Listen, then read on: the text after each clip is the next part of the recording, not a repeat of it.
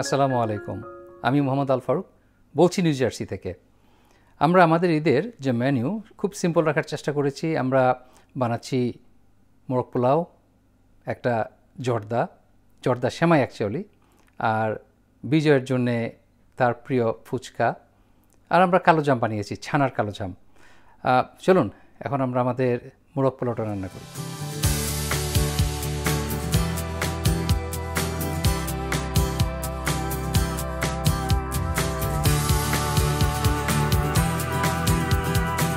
আমরা 5টা মিডিয়াম সাইজের মুরগি নিয়েছি। আমরা একটা মুরগিকে করব 4 টুকরা।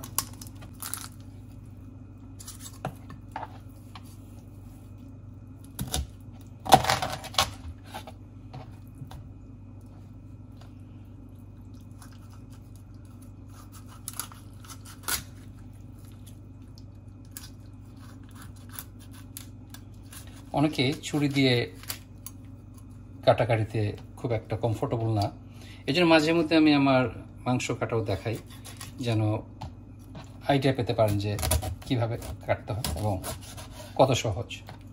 এটা আমাদের 4 পিস হয়ে গেল। আমরা এভাবেই 5টা, এটা পরে এটা আমরা ইউজ করব, কিন্তু এটা আমরা বিরিয়ানিতে ইউজ করব না, বাট এটা আমাদের স্যুপের জন্য কাজে লাগবে। তো আমাদের এরকম 4 পিস করে আমরা সবগুলো মুরগি কেটে নিব।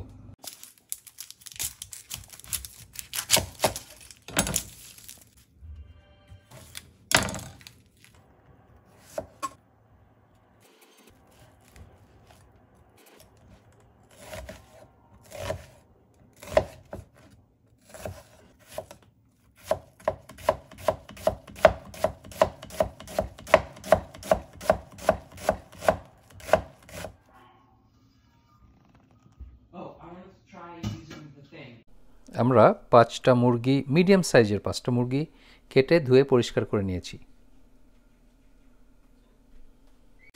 এই মোরগ পোলাওয়ের ইনগ্রিডিয়েন্টস লিস্ট আমি আমার ডেসক্রিপশনে দিয়ে দেব, আপনারা দেখে নেবেন।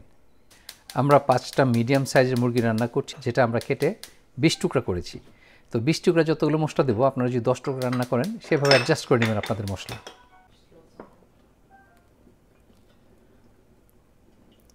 হাঁড়িতে তেল নিয়ে নিচ্ছি 1 কাপের মতো।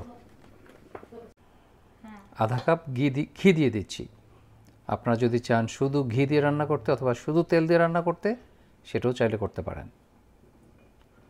আমরা ঘি দিলাম শুধু একটা এক্সট্রা ফ্লেভার হওয়ার জন্যে। পেঁয়াজ দিয়েছি 3 কাপ, একেবারে ডাইস করে কাটা।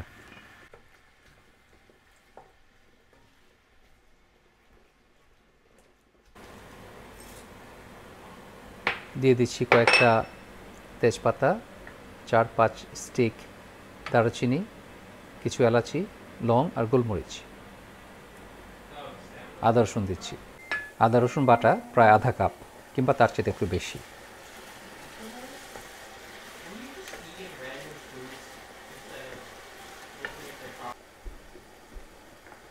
ধনে গুঁড়ো 4 চা চামচ, 5 চা চামচ জিরা গুঁড়ো,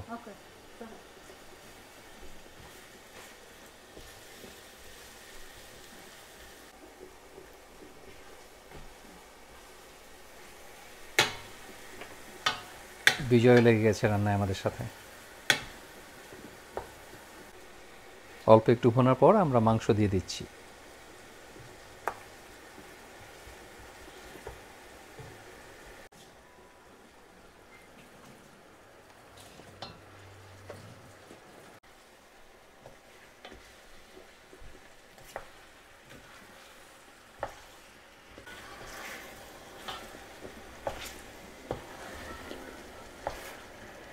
খুব ভালো করে মিশিয়ে নিতে হবে।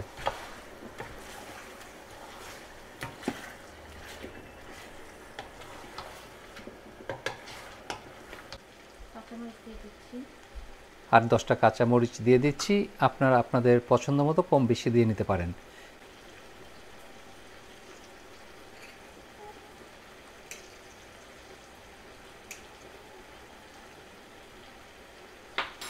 লবণ দিয়ে দিয়েছি 4 চা চামচ। এবং এই লবণও আপনারা আপনাদের স্বাদ অনুযায়ী দিবেন, কম বেশি। এখন একটু ভালো করে নাড়াচাড়া করে তারপর ঢেকে দিব। রান্না করব প্রায় 40-45 মিনিটের মতো।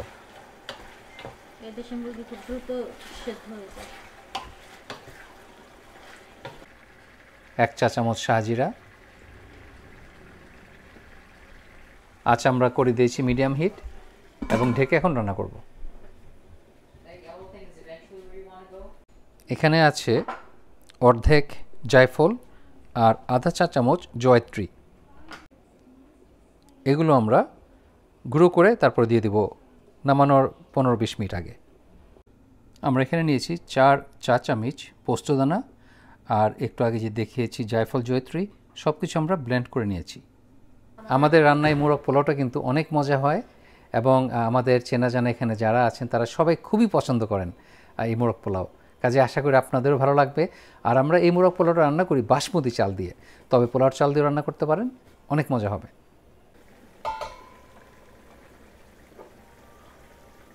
এখন আমরা 8-10 ফোঁটা কেওড়া দিয়ে দেব এবং আমরা কেওড়া এসেন্স দিচ্ছি। কেওড়া জল দিলে তখন একটু বেশি দিতে হবে, কিন্তু একটু খেয়াল করবেন কেওড়া বেশি দিলে কিন্তু আর খাওয়া যাবে না। কাজে দরকার হলে আস্তে আস্তে দিবেন, বারবার দিবেন, কিন্তু বেশি দেওয়া যাবে না।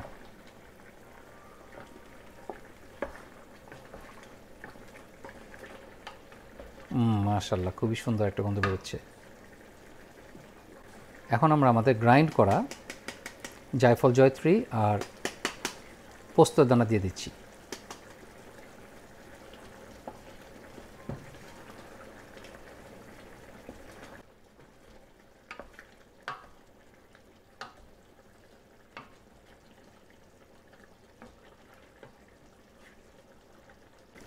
আমরা টক দই দিয়ে দিচ্ছি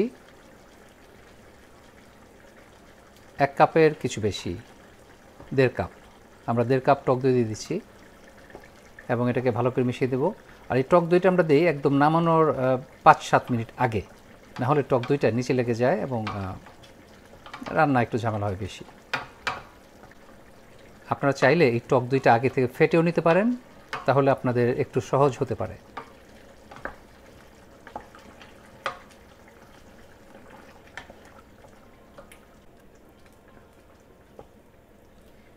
এখন আমরা লবণ চেখে দেখব, দরকার হলে লবণ দিব।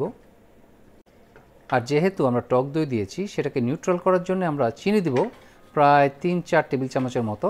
আর যদি মিষ্টি দই দেন তাহলে এই চিনি দিতে হবে না।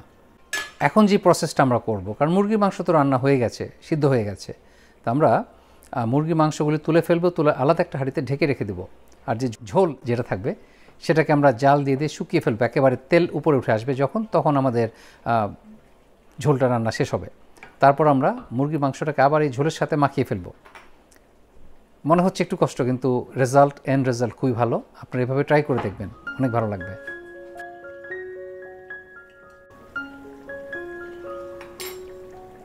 চিনি দিয়ে দিলাম।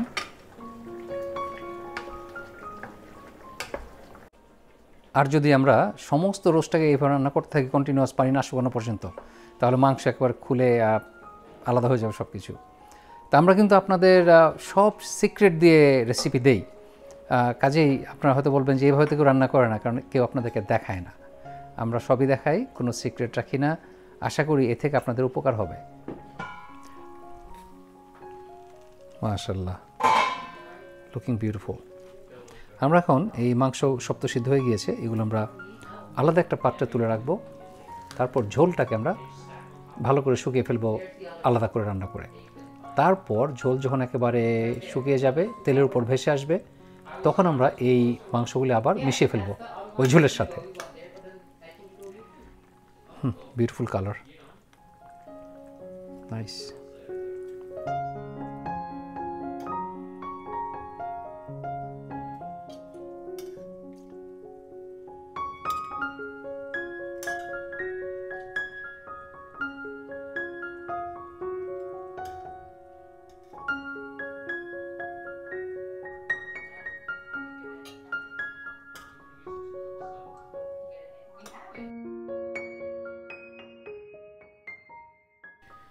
এখন আমরা এটাকে ঢেকে রেখে দেব। এটা শুধু মাংসগুলো রেখে দিলাম। শুধু এই ঝোলটাকে আমরা এখন ভালো করে শুকিয়ে ফেলবো, আর তেজপাতা আর অন্যান্য যে শুকনো মশলাগুলো আছে এগুলো তুলে ফেলবো আমরা এখান থেকে। এই তেজপাতা, দারুচিনি, এলাচি এগুলো কিন্তু খাওয়ার সময় খুবই অ্যানোয়িং, তো আমরা ওই ফাইনাল শেষ করার আগে এগুলো সব তুলে ফেলি, কারণ এটার যা ফ্লেভার সেটা অলরেডি আমাদের খাবারে এসে গেছে, আর তো রাখার কোনো দরকার নাই। আচ্ছা, আমরা একটু জাল দিয়ে পরে এলাচি দারচিনি তুলে ফেলবো সব। এখন শুধু তেজপাতা তুলে ফেলেছি। একটু আগে গরম মশলাগুলো সব তুলে ফেলার কথা বলেছিলাম, এলাচি, দারচিনি, তেজপাতা, লং, কারণ এগুলো মুখে লাগলে খেতে ভালো লাগে না খাওয়ার সময়। যাই হোক, সেগুলো কিন্তু তুলে ফেলা ছাড়াও আরেকটা অপশন আছে, সেটা হলো এই যে একটা ছোট্ট বল দেখতে পাচ্ছেন, এটাকে অনেকে দেশে চা খাওয়ার জন্য ইউজ করে, যে এটা চার পাতা ভরে তারপর ডিপ করে এটা দিয়ে, অথবা আপনি স্পাইস এটার ভিতর ভরে তারপর রান্না শেষে এটা তুলে ফেলবেন। আপনার আর এটা নিয়ে কোনো ঝামেলা চিন্তা ভাবনা করতে হবে না যে মশলা আলাদা আলাদা করে কীভাবে তুলবেন। আর আরেকটা উপায় হলো যে আপনি যদি চান তাহলে যে খুব পাতলা কাপড়, সেটা একটা টুকরো কাপড়ের মধ্যে সবগুলো মশলা বেঁধে তারপর আপনি আপনার তরকারিতে ফেলে দিন, রান্না শেষে একটা পুটলা খুঁজে বের করা কোনো কঠিন কিছু না। তো এটা কিন্তু আপনার খুব একটা বড় ব্যাপার না, it's not a big deal, কিন্তু এই ছোটোখাটো জিনিস কিন্তু একটা রান্নাকে সাধারণ থেকে অসাধারণ করে তোলে।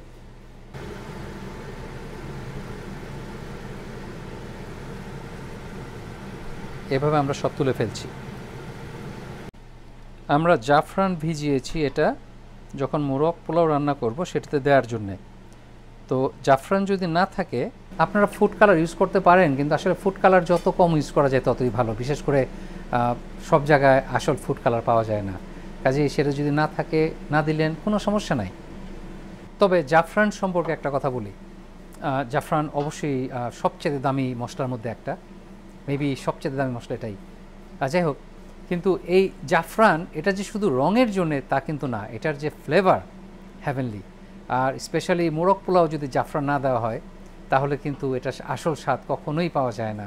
আপনি যখন মোরগ পোলাওতে জাফরান দিয়ে খাবেন তার যে একটা আফটার টেস্ট আপনি পাবেন, জাফরানের ফ্লেভারটা আপনি খাওয়ার পরে মুখের ভিতরে যে স্বাদটা লেগে থাকবে সেটা রিয়েলি হ্যাভেনলি। এটা ইট ইজ ওয়ার্থ ইট। ঝোল ঘন হয়ে যাওয়ার পর আমরা আমাদের বেশ কিছু সিদ্ধ ডিম, প্রায় 1 ডজন, আমরা এটা দিয়ে অল্প একটু রান্না করব এবং সেটাকে মোরগ পোলাওর সাথে খাওয়া হবে। ডিম ছাড়া তো মোরগ পোলাও হয় না। আমি ঢাকায় নিউ মার্কেটে এক দোকানে খেতে গিয়েছিলাম মোরগ পোলাও, সেখানে তারা আমাকে একটা মুরগির মাংস দিয়েছে এবং 1 প্লেট পোলাও দিয়েছে, আর সাথে দিয়েছে অর্ধেক ডিম। আমি তাদের সাথে অনেক ঝগড়া করেছিলাম যে এটা কীরকম অসভ্যতা যে একটা ডিমকে কেটে অর্ধেক করে দেয়। বলো স্যার এটা তো হাফ প্লেট অর্ধেক ডিমে আসে। আমাকে এটা তো হইতে পারে না, একটা ডিমের আর কয় টাকা, অর্ধেক ডিম দেওয়াটা কি শোভন? যাই হোক, তো আমরা এই মোরগ পোলাওর সাথে একেবারে সাদা ডিম না দিয়ে যে মশলাটা আছে, যে ঝোল, সেটা দিয়ে ডিমটাকে অল্প একটু ভুনে নেই এবং তারপর আবার সেই ঝোলটাকে মুরগির মাংসে মেশাই, যেটা আপনাদেরকে দেখাবো একটু পরেই। এটা মিনিট 2 ভুনলেই হবে, তাহলে ডিমের মধ্যে একটু আলাদা সুগন্ধ আসে, সেটাই যথেষ্ট। আর এটা ভাজতে হবে না। এই ডিমটা আমরা নর্মালি তো ডিমের তরকারি রান্নার সময় ভাজি, কিন্তু এটাকে ভাজতে হবে না, এভাবেই হবে। সবগুলো ডিম আমরা তুলে রাখছি। মশলার উপর তেল উঠে গিয়েছে, এখন আমরা আমাদের মুরগি যেটা আগে রান্না করেছি সেটা এই ঝোলের সাথে মিশিয়ে ফেলব।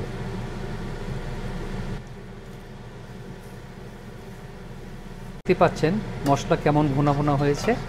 এর মধ্যে আমরা এখন আমাদের মুরগি, আগে থেকে রান্না করে রাখা মুরগি মিশিয়ে দিচ্ছি। একটু সাবধান নাড়াচাড়া করতে হবে, না হলে মুরগির মাংস সব ভেঙে যাবে।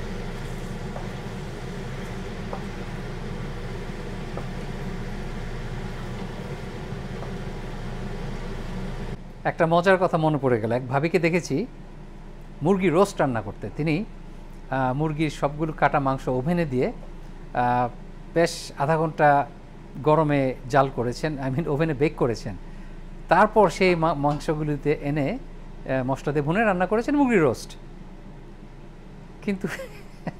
কিন্তু এতে মুরগির যে ফ্লেভার, মুরগির যে জুস সব বের হয়ে গিয়েছে এবং সেগুলি তিনি ফেলে দিয়েছেন। এবং এটা তো জঘন্য একটা জিনিস হয়েছিল। এটা যদি কেউ করেন, আশা করি করবেন না, কারণ এটা এইভাবে খাওয়ার কোনো মানেই হয় না। এই মোরগ পোলাওয়ের একটা বৈশিষ্ট্য হলো যে এই পোলাওটা থাকবে একেবারে ধবধবে সাদা। তো আপনারা যদি রোস্টের যে তেল আছে এটা দিয়ে পোলাও রান্না করতে যান, পোলাও কিন্তু সাদা থাকবে না, ব্রাউন হয়ে যাবে। কাজে এটা আপনি রোস্টের সাথে রেখে দিবেন, পরে রান্না হয়ে গেলে পোলাওয়ের উপর দিয়ে যদি আপনি ছড়িয়ে দিতে চান সেই তেল ফ্লেভারের জন্য, তাতে কোনো সমস্যা নাই, কোনো অসুবিধা হবে না, কিন্তু পোলাওটা তখন সাদাই থাকবে। আর আপনারা যতই বলেন নান্না বিরিয়ানি, মুন্না বিরিয়ানি, খোকন বিরিয়ানি, রোহিত বিরিয়ানি, ডাজন্ট ম্যাটার, এই মোরগ পোলাওয়ের সামনে কারো কোনো তুলনা হয় না। আপনারা খেয়ে নিজেরাই বুঝবেন যে কেমন মজার এই মোরগ পোলাও। আমরা 5টা মিডিয়াম সাইজের মুরগিতে দিচ্ছি 7 কাপ চাল। 7 কাপ চাল মানে অলমোস্ট 1.5 কেজি। কাচ্চি আর মোরগ পোলাও এই দুটোতেই আমার প্রিয় চাল হলো বাসমতি। আপনারা কিন্তু আপনাদের পছন্দের যে কোনো চাল ইউজ করতে পারেন।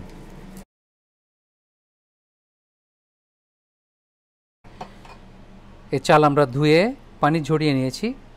এখানে দিয়েছি এলাচি, দারচিনি এখনও দেইনি, কিন্তু দারচিনি দিব, কাঁচামরিচ, লং, গোলমরিচ, তেজপাতা। আরেকটা ফানি জিনিস আমি দেখি, সেটা দেখি যে তেজপাতা মানুষ ভেঙে টুকরো টুকরো করে তারপরে তরকারিতে দেয় অথবা পোলাওতে দেয়। তাতে বাঁচতে আর অনেক বেশি কষ্ট। শুধু শুধু কষ্ট বাড়ানোর তো কোনো প্রয়োজন নাই। পোলাও রান্না হয়ে গেলে তারপর আমরা এই পোলাওর সাথে আগে থেকে রেঁধে রাখা মুরগি মিশিয়ে ফেলবো লেয়ার লেয়ার করে। মেশানোর পর আমরা দমে রাখবো প্রায় আধা ঘন্টার মতো, যেন মুরগির মাংসের যে ফ্লেভার এবং চাল এগুলো সব ইনফিউজড হয়ে একটা ফ্লেভার তৈরি হয়ে যায়।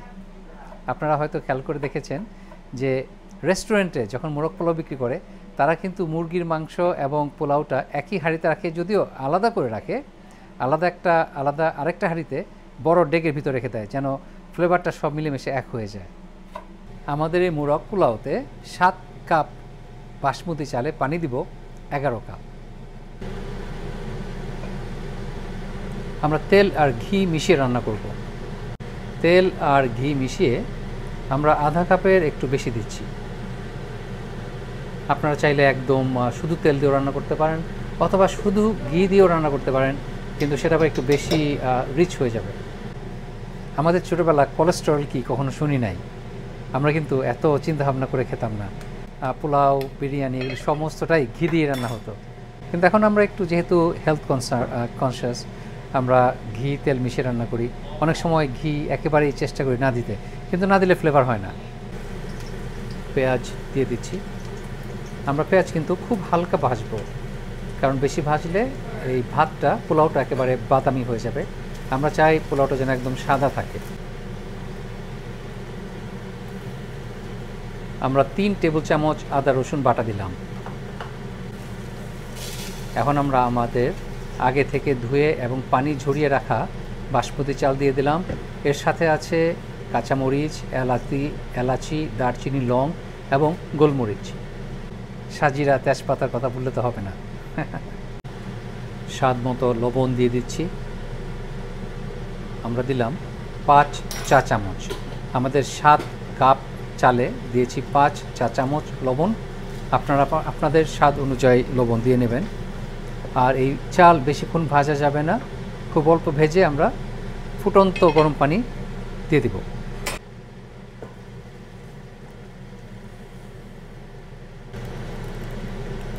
এখন একটু ভালো করে নেড়ে ছেড়ে দিব। কেওড়া দিচ্ছি 8-10 ফোঁটা। আর যদি আপনারা কেওড়া জল দেন তাহলে পরিমাণ হবে আর একটু বেশি। যে লবণ চেখে দেখতে পারেন, যদি প্রয়োজন হয় লবণ আর একটু দিন। আমরা আরও 1 চামচ দিচ্ছি। তো আমাদের মোট লাগলো 6 চা চামচ এই 7 কাপ চালে। প্রথম বলক আসলেই আমরা জাল মিডিয়াম করে দেব এবং তখন একবার লবণ চেখে দেখতে হবে যে লবণ ঠিক আছে কি না, কারণ পানি কমে গেলে লবণ তখন একটু বেশি মনে হয়। এই জন্য আমরা সেকেন্ড টাইম আরেকবার চেক করে দেখব। আর যদি তখন প্রয়োজন হয় লবণ আর একটু দেওয়া যেতে পারে। আর তারপর সেটা আমরা রান্না করবো প্রায় 4-5 মিনিটের মতো মিডিয়াম আছে। তারপরে আমরা নিচে একটা লোহার প্লেট অথবা পুরনো তাওয়া যদি থাকে দিয়ে দিব, তাহলে পোলাওটা নিচে পোড়া লাগবে না এবং জাল একেবারেই কমিয়ে দিব। এই পর্যায়ে আমরা চুলার আঁচ কমিয়ে দিচ্ছি এবং আলু বোখারা দিয়ে দিচ্ছি। আলু বোখারা আমরা আগে দেই না, এই জন্যে যে বেশি আগে দিলে গলে একেবারে ভাতের সাথে মিশে যায় এবং সেটা খুঁজে পাওয়া যায় না। এখন জাল একদম কমিয়ে আমরা রান্না করব। পানি অলমোস্ট শুকিয়ে গিয়েছে।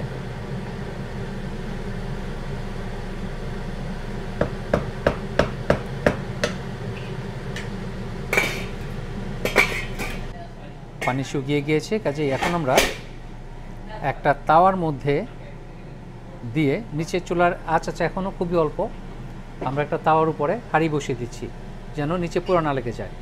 আমরা এখন এই পোলাও আর এই রোস্ট একসাথে মেশাবো, হয়ে যাবে মোরগ পোলাও।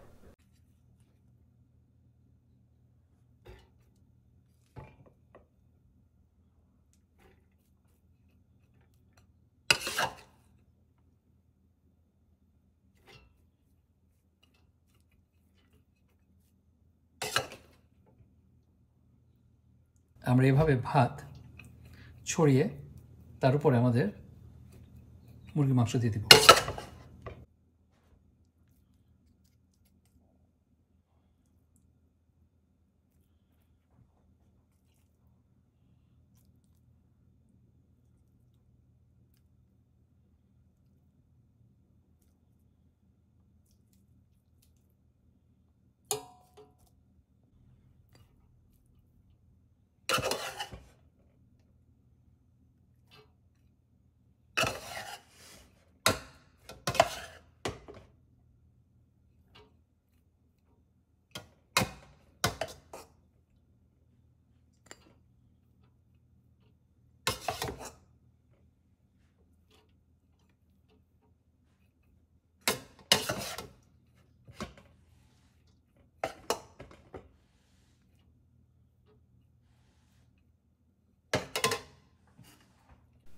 আমরা এভাবেই ভাত এবং মাংস লেয়ার করে দিয়ে তার উপরে আমরা জাফরান দিয়ে দেব।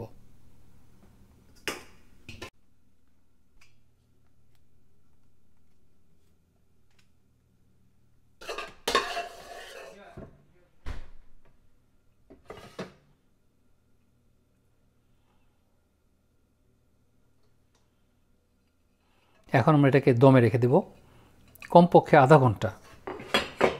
এখন আমরা মোরগের যে তেল ছিল, মুরগির মাংসের যে তেল ছিল, সেটা ভাতের উপর দিয়ে ছড়িয়ে দিচ্ছি। কিছুই ফেলনা যাবে না।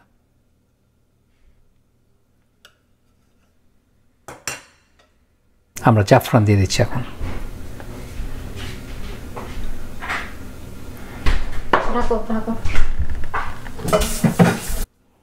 উপর আরও কিছু জাফরান ছিটিয়ে দিচ্ছি।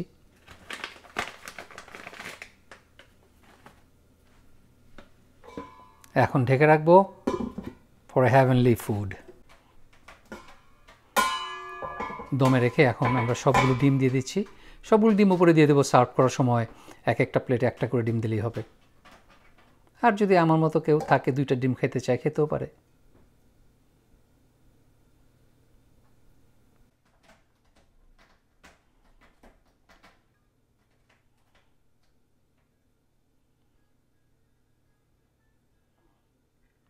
এখন ঢেকে রাখার ফলে যেটা হবে সেটা হলো সমস্ত পোলাওয়ের বাসমতি চালের ফ্লেভার, ঘি,